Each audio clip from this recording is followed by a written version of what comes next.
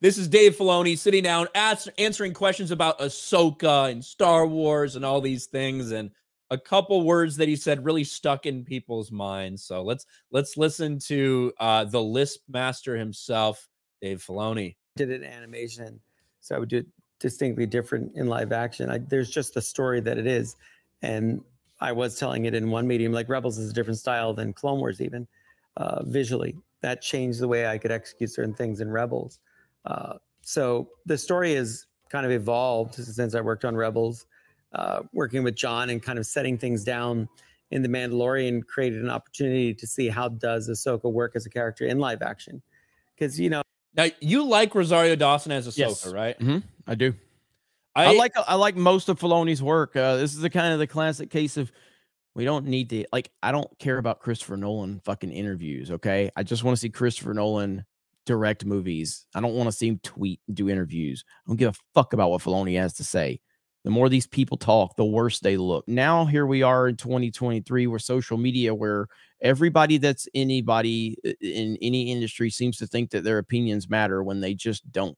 Your opinions don't matter, ultimately. Outside of the direct, specific world that you're in, your opinions do not matter. Nobody cares about what you have to say about anything, generally speaking. And it goes back to a quote that Kathleen Kennedy gave me when I was really going over the casting of Ahsoka, and said, how do you know when it's the right person?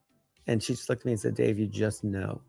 And she's been a part of so many films that I love growing up. It's like, again, I'm in a very privileged position to have a mentor like her advising me and just giving you the knowledge that you need to make the choices creatively that you end up doing. And she was right. I just knew when it was Ro, and that kind of brought Ahsoka together for me when I got to make the episode. And she's not so privileged to have a mentor. She's not fucking right. I just pulled this up.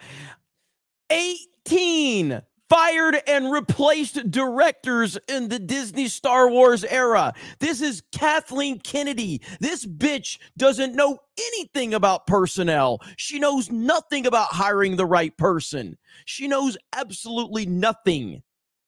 And yet you're going to sit there and push that bullshit lie. This is why people like us will never get interviews, because I would have sit there and go, you just said she mentored you to hire the right person? This bitch has fucking hired and fired more people than any executive in Hollywood we've seen. What are you talking about? What are you talking about? But the access media wants their access. Jesus Christ. And it's, you know, when you look at Kathleen Kennedy, she's been in Hollywood a long ass time. I don't doubt that there are things that, you know, she probably would be good for in terms of getting things done, knowing the right people, blah, blah, blah, right? She's been around a long time. It's called sucking dick. That's exactly what it is. But the idea that, you know, the casting of Ahsoka, and to even tell that story is so stupid. Because it'd be one thing if she revealed to him something really profound. The whole story is, God, she gave me some great advice. She just said, when you know, you know. It's like the dumbest thing in the world. But that just shows you that for all the people that say like Kathleen Kennedy is just hated because she's a woman, like, I didn't know anything about the bitch.